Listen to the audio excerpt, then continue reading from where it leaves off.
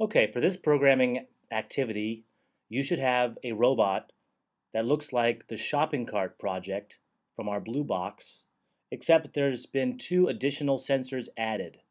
You'll have external IR sensors facing forward, one on the left and one on the right in the front of the robot, and the left one will have plugged into port A number 3. The right sensor, IR sensor, will have plugged into port A number 4. And our goal here is to have a robot that can follow your hand or another object as it moves using the external sensors to determine what is in front of it. All right, so let's begin. First off, we're going to have an if statement related to the front middle sensor on the main board.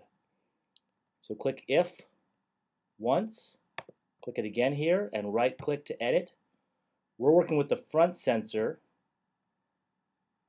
and if we count from left to right, we start with 0 as the left corner sensor, 1 would be the middle sensor, and then 2 is the right corner sensor. So we're going to be working with number 1. Select number 1 and select less than, and our value to use is 750, and confirm. So what this is relating to is if something comes close enough to the middle sensor that it's detected, we want our robot to stop. Okay? So we'll put a DC motor block in here, and that's going to say stop. Okay? And then we have an else if. After our if statement, this is going to relate to our left sensor. So we select the front sensor tab, but we're working with port A, number 3. So select number 3. This is our left IR sensor. It should be plugged into port A number 3. Again, we'll do less than 750. But the range for these sensors, because they're larger, is a larger range than the range for our sensors on the main board. So we should have a little bit more room to be detected by the robot here. So we're going to check to see if something is close to the left-hand side of the robot. And if so, we want the robot to turn to the left. So select a DC motor block, put it inside the else if, right click, and to turn left, we need motor 1 to be backwards and motor 2 to be forwards. I'm going to change the speeds to half speed, speed 5, and confirm. Choose front sensor port A tab, and here we're doing port A number 4. This is the right hand side of our robot, the sensor pointing forward on the right corner. Again, less than 750. Confirm. And this else if we want to have run a DC motor block that turns the robot to the right. So motor 1 forward, motor 2 backward, and again speed 5. Okay. And confirm.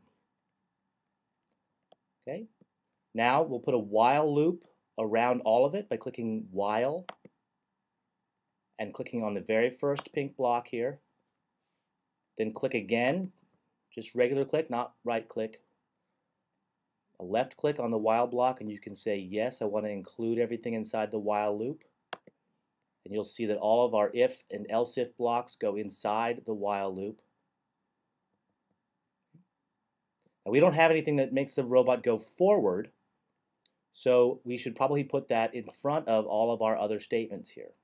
All right, so if there's nothing in front of the robot, we want it to go forward.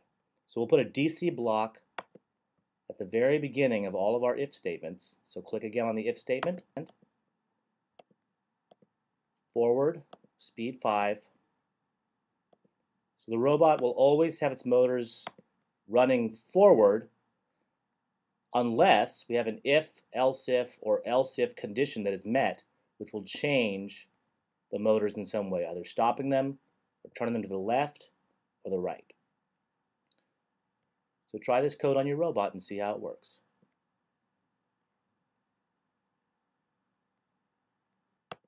So the one thing we need to add is the code that tells the robot to move forward if there's nothing in front of it.